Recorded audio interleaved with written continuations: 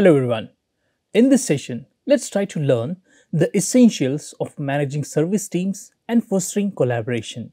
Let's understand or start our discussion first with the importance of effective team management and collaboration. Effective team management and collaboration brings multiple benefits. First here is enhanced customer experience. Effective team management and collaborations are essential for delivering seamless and personalized service experiences to customers.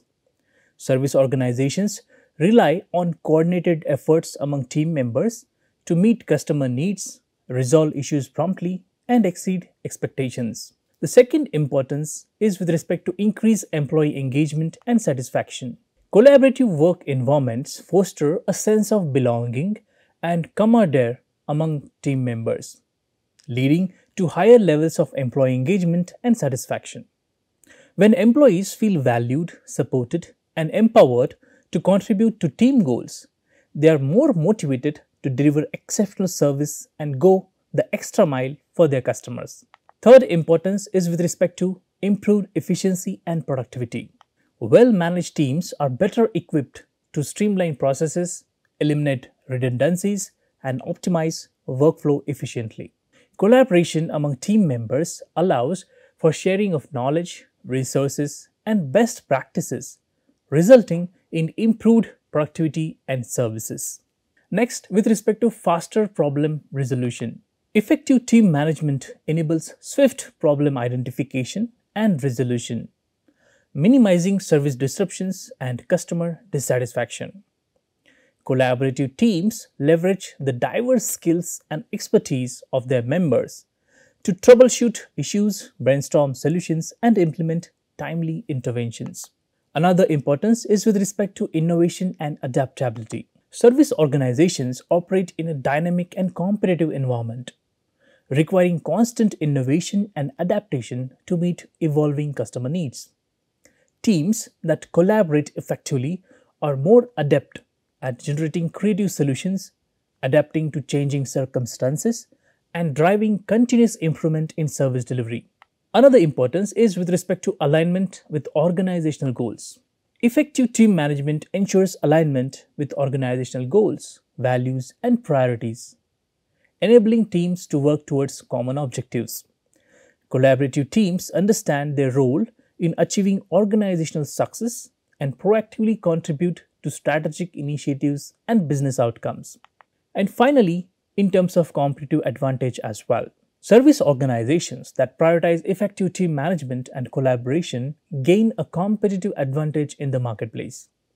By delivering superior service experiences through cohesive and collaborative teams, organizations differentiate themselves from competitors.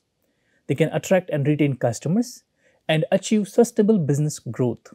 Ultimately, effective team management and collaboration are critical drivers of overall business success for service firms.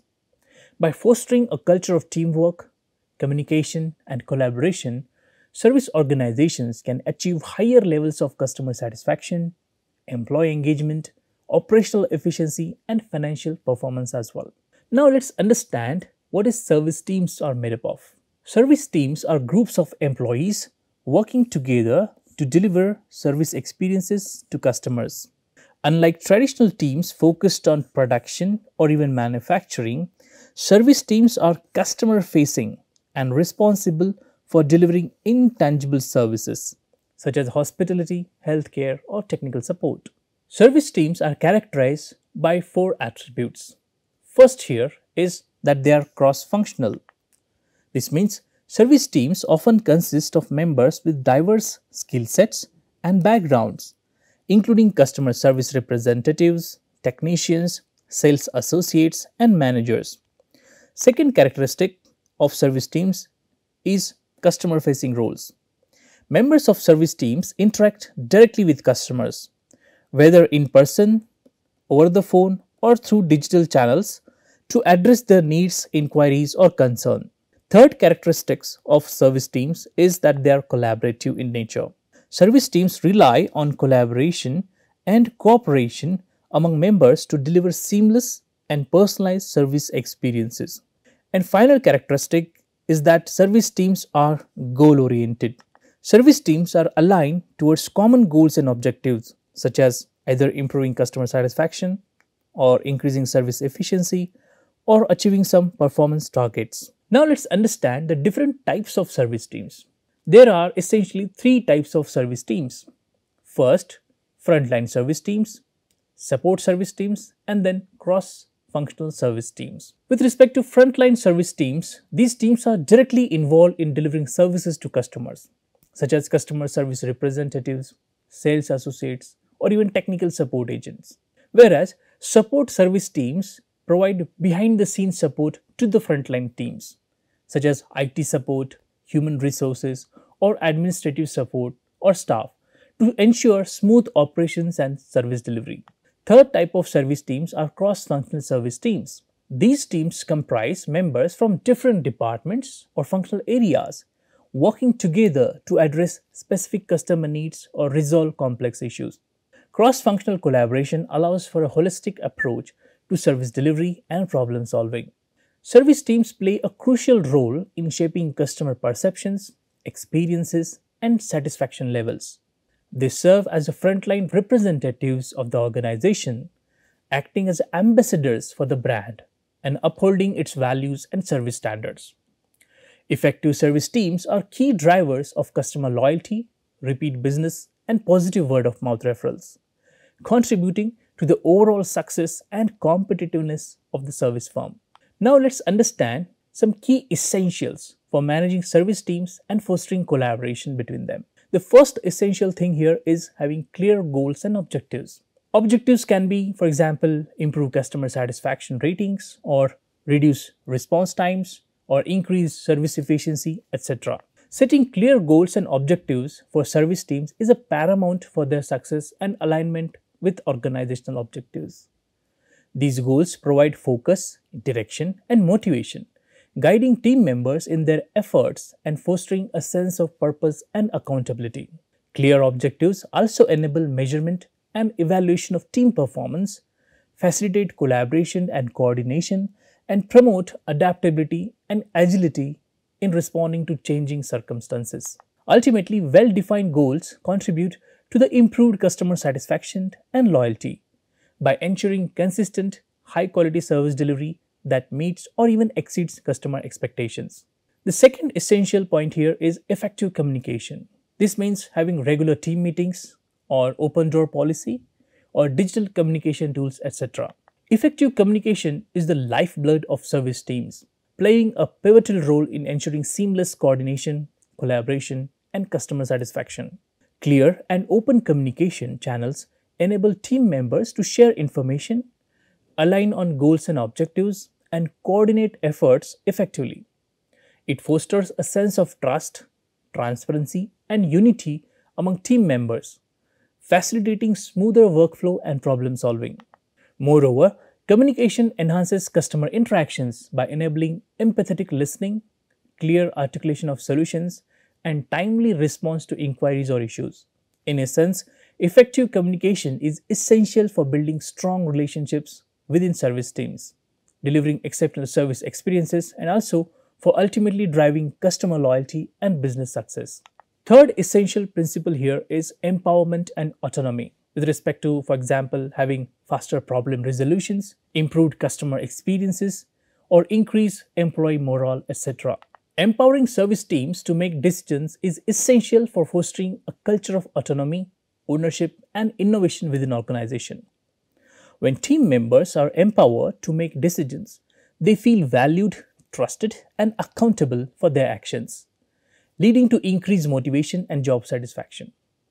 Empowerment enables service teams to respond swiftly to customer needs, resolve issues proactively, and adapt to changing circumstances without needing to seek approval at every step. This agility and autonomy not only improve service delivery efficiency, but also enhance customer satisfaction by enabling faster problem resolution and personalized service experiences. Moreover, empowered teams are more likely to innovate, experiment with new ideas, and drive continuous improvement initiatives, ultimately contributing to organizations' growth and success. Therefore, Empowering service teams to make decisions is not only beneficial for employees' professional development, but also crucial for delivering exceptional service and maintaining a competitive edge in the marketplace. Next principle here, or next essential part here, is continuous training and development. This involves having training topics like customer service skills, product knowledge, conflict resolutions, etc. Investing in training and development for service teams is critical for equipping employees with the skills, knowledge, and confidence needed to deliver exceptional service experiences. Comprehensive training programs empower service teams to understand organizational values, service standards, and customer expectations, ensuring alignment with organizational goals. By enhancing employees' technical expertise, communication skills, and problem solving abilities, training fosters a culture of continuous learning and improvement, driving service excellence and innovation. Moreover, training and development initiatives demonstrate a commitment to employees' professional growth and well being, leading to increased job satisfaction, motivation, and retention. Ultimately, investing in training and development for service teams not only enhances employee work performance and engagement, but also contributes to higher level of customer satisfaction, loyalty, and business success. Next essential part is having recognition and reward system in place. This involves recognition and rewards like Employee of the Month awards, performance bonuses, or even public acknowledgements, etc. Recognizing and rewarding service team achievement is crucial for fostering motivation, engagement, and positive work culture. By acknowledging their contributions, organizations boost morale, reinforce desired behaviors, and can inspire continued excellence. Tangible rewards and public recognition not only demonstrate appreciation, but also incentivizes high performance, driving both employee satisfaction and customer loyalty. In essence, recognizing and rewarding service team achievements cultivate a culture of excellence and empowerment, leading to sustained business success. Another essential part here is having collaboration and teamwork practices. This may include initiatives like cross-training programs, team building activities, or even shared goals. Fostering collaboration among service team members is paramount for delivering seamless and exceptional service experiences. When team members work together cohesively, they leverage diverse perspectives, skills, and expertise to address customer needs more effectively. Collaboration enhances communication, problem solving, and knowledge sharing, leading to quicker issue resolution and improved service delivery. Moreover, collaboration promotes a sense of camaraderie and mutual respect and support among team members, fostering a positive work environment and increased employee satisfaction. By encouraging collaboration, service providers can unlock the full potential of their service teams, driving innovation, efficiency, and ultimately customer satisfaction and loyalty. Now let's look at how to build service teams. Let's have a look at this video that talks about how to build a top-tier service team.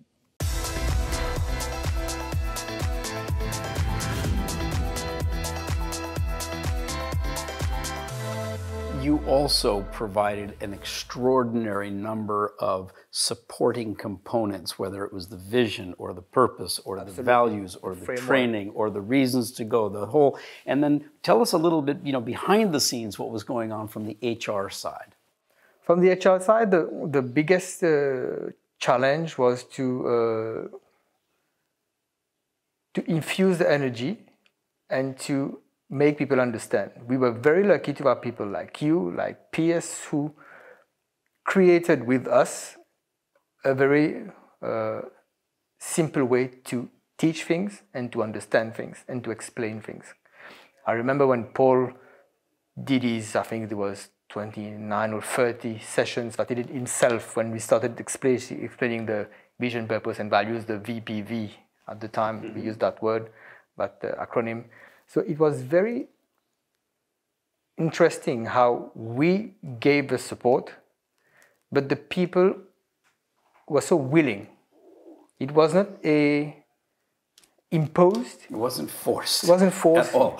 It wasn't injected. I think it was infused, and people came on board, and they realized that it was for the better, and it was in a way a very pleasing journey.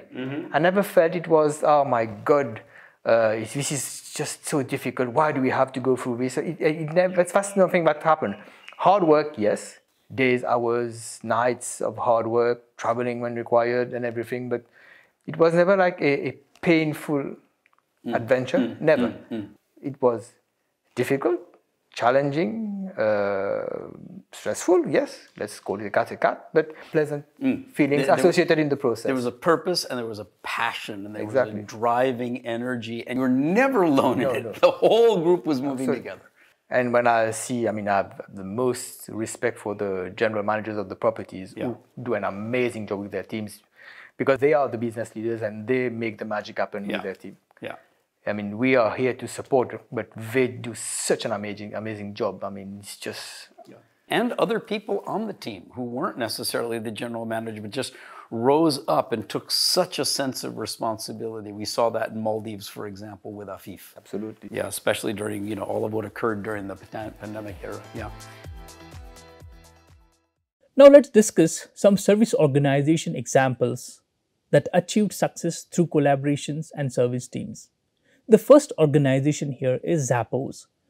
Zappos fosters a collaborative culture among its service team members, emphasizing teamwork, communication, and mutual respect. One notable example of collaboration at Zappos is their one team approach, where employees across different departments work together seamlessly to serve customers. Customer service representatives collaborate closely with warehouse staff, logistics teams, and product specialists to ensure timely order processing, accurate product information, and efficient delivery. Furthermore, Zappos empowers its service team members to make decisions autonomously, encouraging them to go above and beyond to meet customer needs. This collaborative and empowered approach has resulted in personalized and memorable service experiences for their customers. Additionally, Zappos leveraged technology to facilitate collaboration among its dispersed workforce, providing tools and platforms for real-time communication, knowledge sharing, and collaboration on customer inquiries and issues. Overall, Zappos' commitment to collaboration has been instrumental in delivering exceptional service experiences and building strong customer relationships, contributing to its reputation as a leader in customer service excellence in the retail sector. Another organization is Starbucks. Starbucks places a strong emphasis on teamwork and collaboration among its employees, known as partners, to deliver exceptional service experiences to their customers. One example of collaboration at Starbucks is its lean thinking approach, which encourages cross-functional collaboration to streamline operations and enhance customer service. Employees from different departments work together to identify inefficiencies, implement process improvements, and deliver a consistent and high-quality customer experience. Additionally, Starbucks invests heavily in training and development programs that emphasize teamwork, communication, and problem-solving skills. Through role-playing exercises, team meetings, and ongoing coaching, employees learn how to collaborate effectively to address customer needs and exceed their expectations. Furthermore, Starbucks fosters a culture of inclusivity and diversity, where all partners are encouraged to contribute their unique perspectives and ideas. This collaborative environment not only enhances employee engagement and satisfaction, but also leads to innovative solutions and service improvements. Overall, Starbucks' commitment to collaboration has been instrumental in driving its success as a customer-centric organization, fostering strong employee engagement and delivering memorable service experiences that keep customers coming back. Now let's understand some common challenges in managing service teams. The first challenge here is communication breakdowns. Ineffective communication can lead to misunderstandings, errors, and delay in service delivery, impacting customer satisfaction and team performance. The second challenge here is high turnover rates. Service industries often experience high turnover rates due to demanding workloads, irregular schedules, and limited career advancement opportunities. which can actually disrupt team dynamics and service continuity. Third challenge here is balancing workload and resources. Service teams must manage fluctuating workloads while ensuring adequate staffing levels and resources to meet customer demands, avoiding burnout and maintaining service quality. Next challenge is with respect to skills gap. Service teams require diverse skills from technical expertise to interpersonal abilities, and addressing these skill gaps through training and development initiatives is crucial for maintaining service quality and maintaining or meeting customer expectations. So what are the strategies for overcoming these challenges? Let's say the first challenge is of communication breakdown. So here, firm can implement regular team meetings wherein they can schedule frequent team meetings to discuss goals, address concerns, and share updates, fostering open communication and alignment. They can also utilize communication tools. For example, implement digital communication tools such as messaging apps, project management platforms, or even video conferencing software to facilitate real-time communication and collaboration among team members. Third strategy to overcome challenges with respect to communication breakdown is to encourage feedback. Create a culture of feedback where team members feel comfortable providing input, suggestions, and constructive criticism to improve communication effectiveness. Coming to the second challenge, that is high turnover rates. So what are the strategies that we have? First one here is focus on employee engagement. Firms can invest in initiatives to boost employee engagement such as recognition programs, career development opportunities, and transparent communication about career paths and advancement. Second strategy can be to conduct exit interviews. Firms can gather feedback from departing employees through exit interviews to identify patterns, root causes of turnover, and areas for improvement in organizational policies or practices. Third strategy can be improve onboarding processes. Firms can enhance the onboarding experience for new recruits or hires by providing comprehensive training, mentorship programs, and opportunities for social integration into the team. Coming to the next challenge, that is balancing workload and resources. So what are the strategies that we have here? First strategy is implement workload management tools. Service firms can utilize software tools or systems to track and manage workload distribution among team members, ensuring equitable distribution and preventing their burnout. Second strategy can be cross-train team members. Cross-train team members on various tasks or roles to build flexibility and resilience within the team, allowing for smoother workload management during peak periods or staff shortages. Third strategy can be prioritizing tasks. Firms can establish clear priorities and deadlines for tasks to help team members focus their efforts and allocate resources effectively, ensuring critical tasks are completed on time. With respect to another challenge, that is skills gap, we have some solution as well. For example, the first strategy can be offering training and development programs. Service firms can invest in training and development initiatives tailored to address specific skill gaps identified within the team, providing opportunities for continuous learning and skill enhancement. Second strategy can be encouraging knowledge sharing. Firms can facilitate knowledge sharing among team members through mentoring programs, peer-to-peer learning sessions, or knowledge repositories, leveraging the expertise and experiences of seasoned employees. Third strategy can be to provide external resources. Service firms can offer access to external resources such as online courses, workshops, or industry conferences to supplement internal training efforts and expose team members to new perspectives and best practices. By implementing these strategies, organizations can mitigate common challenges in managing service teams, fostering a supportive and collaborative work environment conducive to high performance and service excellence. So in this session, we try to understand the essentials of managing service teams and fostering collaboration to achieve service excellence. Thank you.